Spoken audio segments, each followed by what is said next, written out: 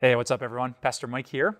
Before we get into today's message, I want to invite you to listen to this podcast to the very end because I'm going to be back and tell you about some more great ways to stay connected to Jesus. We're looking at Matthew chapter 7 this week, the section where Jesus compares two different houses, one that stays standing and one that falls with a great crash. And I think the point is pretty self-explanatory, but just to give us an illustration, maybe a more modern-day illustration of what Jesus is looking at, I want you to think of two well-known American cities, New York City and New Orleans. And on the outside, they look very similar. They're both built right on the water. Both have massive buildings.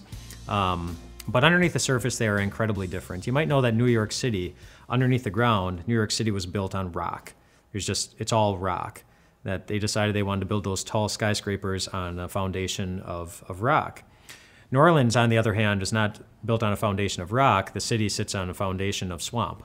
That is just swamp underneath the city, and it sits below sea level. So the city is down here, and it goes up a little bit. The ground goes up a little bit here, and then here's where you have the levees, the walls that are there to protect the city from when the water comes rising up too high. And so when those levees broke back during Hurricane Katrina, it really wasn't surprising that there was so much damage and so much destruction in New Orleans because they were sitting on a foundation of swamp. And we saw what happens when the storms come in and you're not sitting on a good foundation. Now, both cities look exactly the same as long as, what's the case? As long as nothing bad ever happens.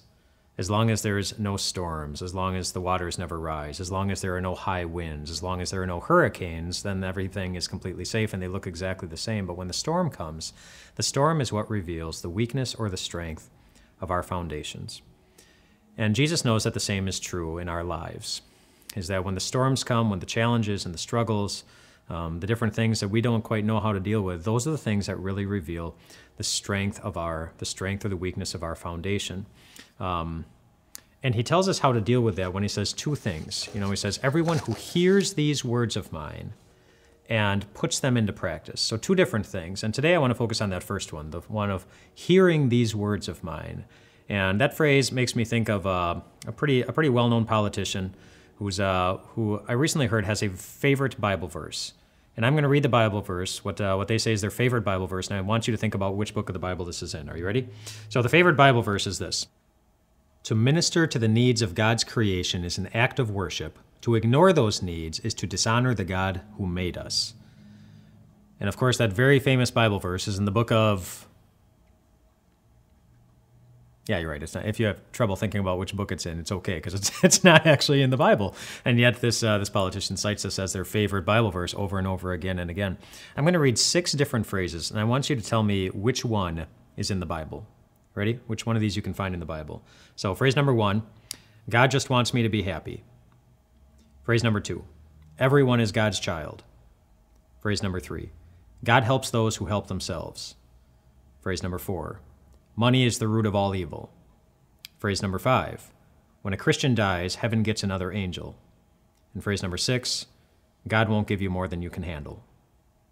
Which one of those is in the Bible? If you picked none of them, you are correct. None of those are in the Bible. And yet you hear those phrases very often in life, even by well-intentioned Christians who think that they are quoting the Bible.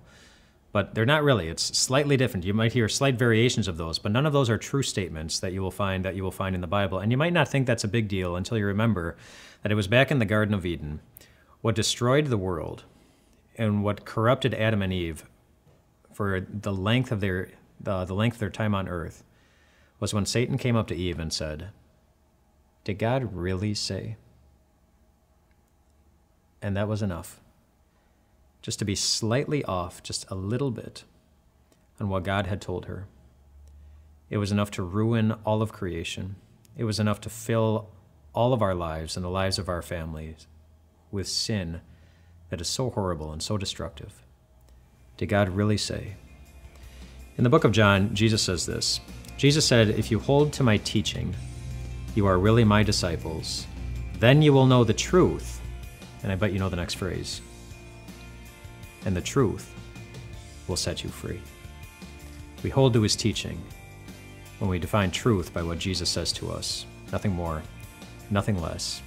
And Jesus promises that the result is that our hearts will be set free.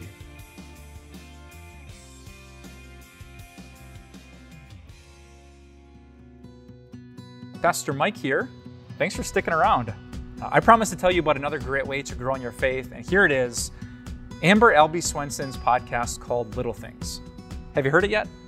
Amber, if you don't know, is one of our Time of Grace writers and bloggers.